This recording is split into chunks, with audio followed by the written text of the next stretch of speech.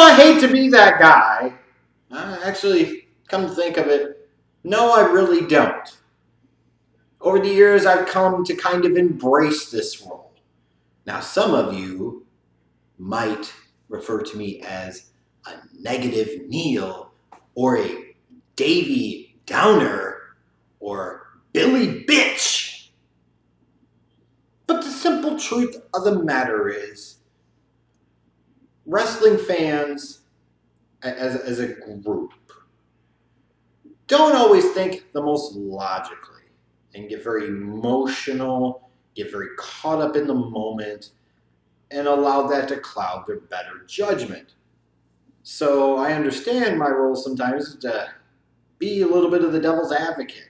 Try to open your eyes up to different ways of thinking about things. And sometimes, yes, maybe being the rain cloud on your independent wrestling parade, whatever. And that is my role, my plight in this whole YouTube universe. And I accept that. And I know recently we got the big rollout of AEW, All Elite Wrestling. There's the rally outside of the Jaguar Stadium in Jacksonville, Florida. The Khans are there. You got Cody Rhodes. The Bucks are there. Out comes Chris Jericho. Oh my God, who else is going to be involved in this?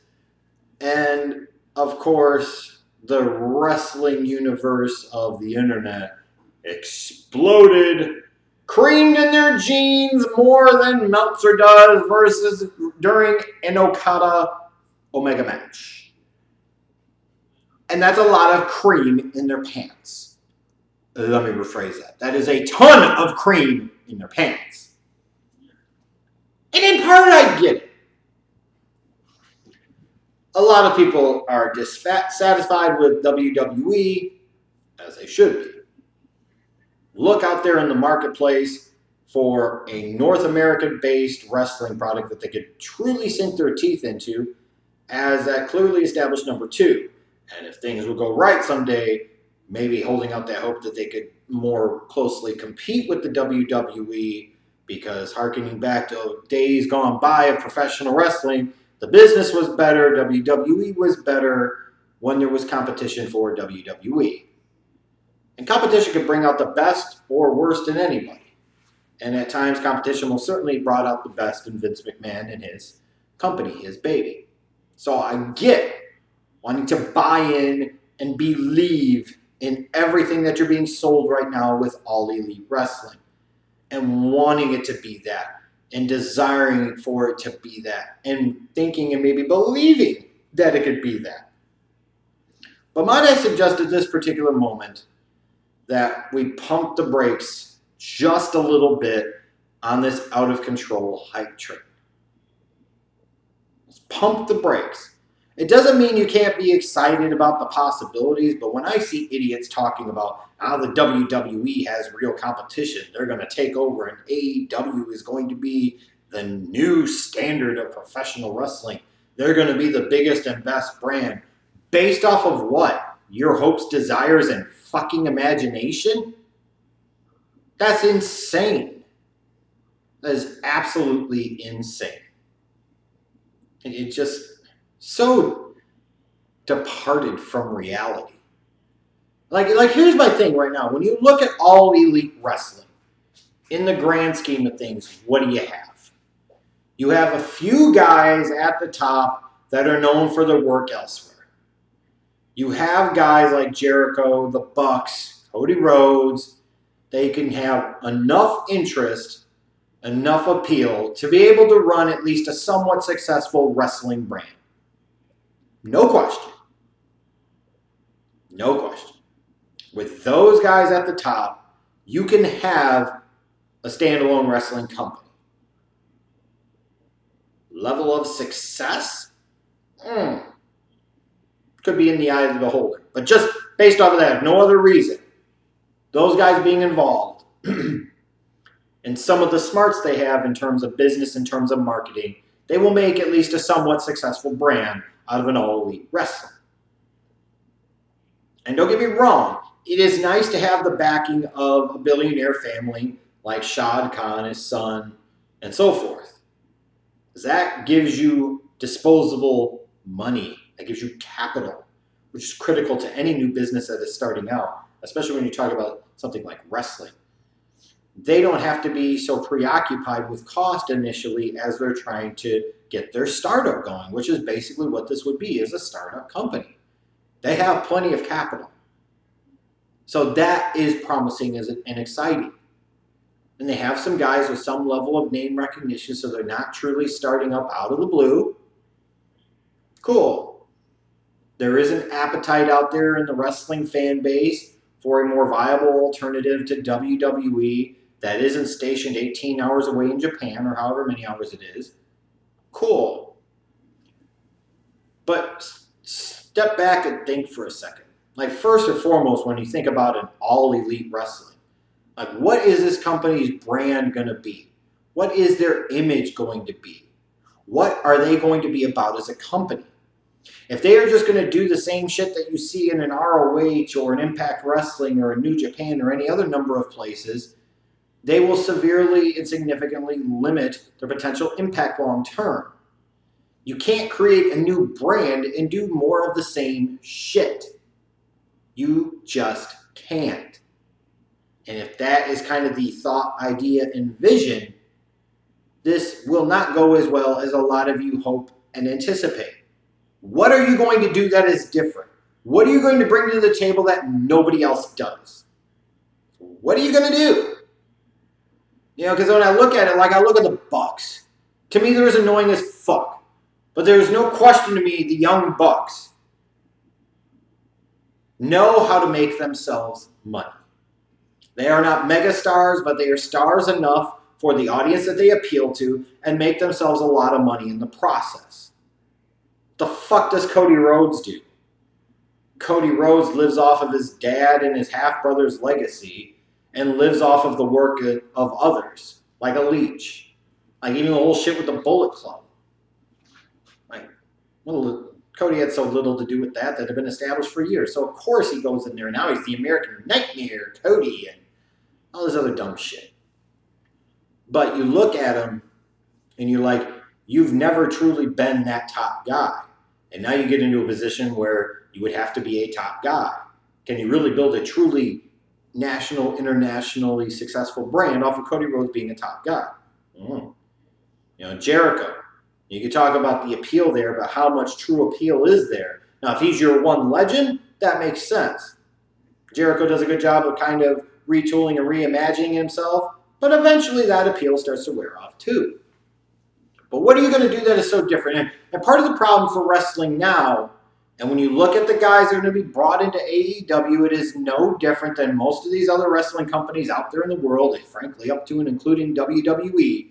Instead of guys learning how to become characters, become actors, and become storytellers, they've instead over the years learned how to become stunt devils and crash test dummies and cheap thrill chasers.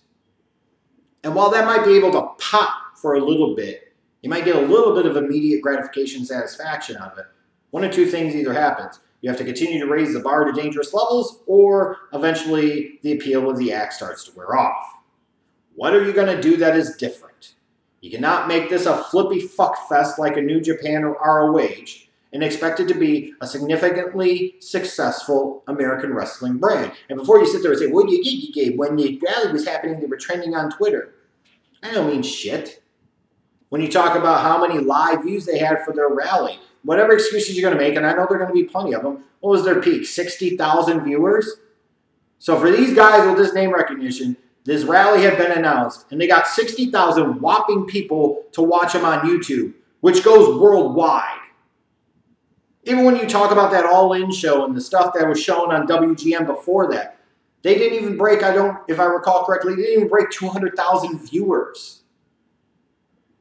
So a little bit of level setting here to the expectations is very important, especially when you consider they don't currently have a television deal. So without television, they are just fucking global farce wrestling in a different capacity. That's all they are. They have to have a television deal and a real viable television deal.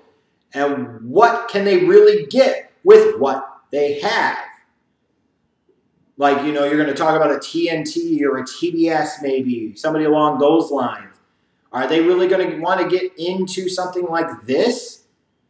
And is there really going to be that level of audience that a lot of the fans that love these guys and love that type of wrestling think there is? This is an example of the wrestling bubble and thinking reality is one thing when it is vastly different.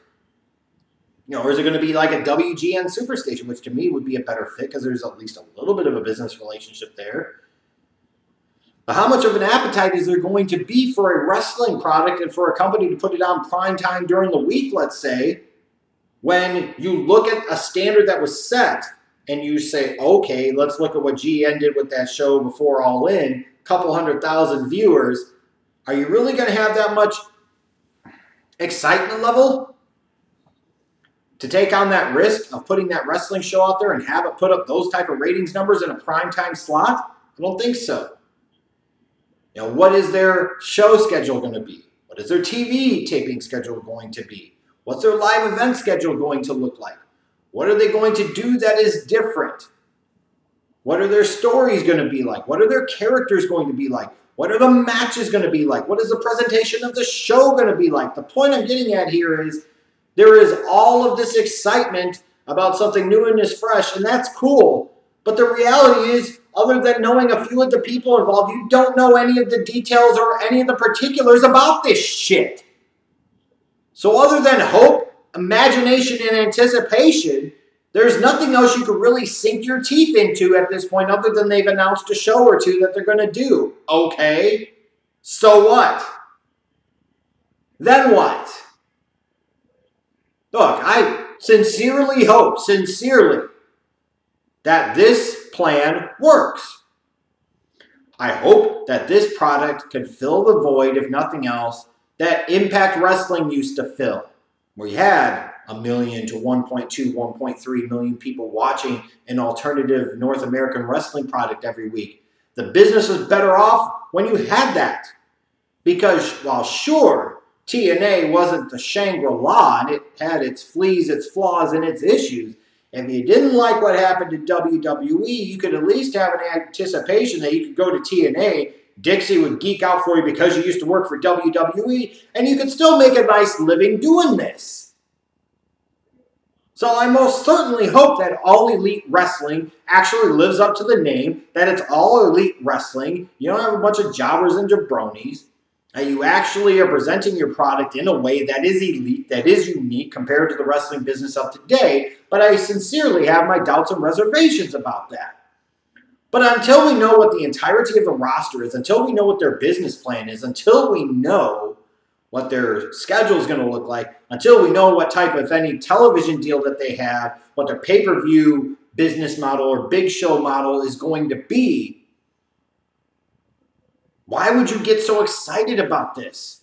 We've been there, we've done that with freaking Global Farce Wrestling. And that was from a guy, mind you, who had already launched a company over a decade plus before. Until Dixie Carter had to come in and save the fucking day. And that ended up being exactly what I always thought it was going to be. Global Farce Wrestling. Right now, all this excitement and buzz, the hell is the difference between what GFW ended up being and what AEW is? It is a bunch of empty promises with not a lot of documentation of what they're actually bringing to the table. In the real world, if it ain't documented, it didn't happen. It's not what you know, it's what you can prove. So while I sincerely hope that these guys are successful, I'm going to stand back, wait, see what happens before I pass judgment too much one way or another. I would just encourage those of you that are so goddamn dogged and determined that this is going to be a huge success to temper your expectations just a little bit until you actually know what the hell they're going to do. That's all I'm saying.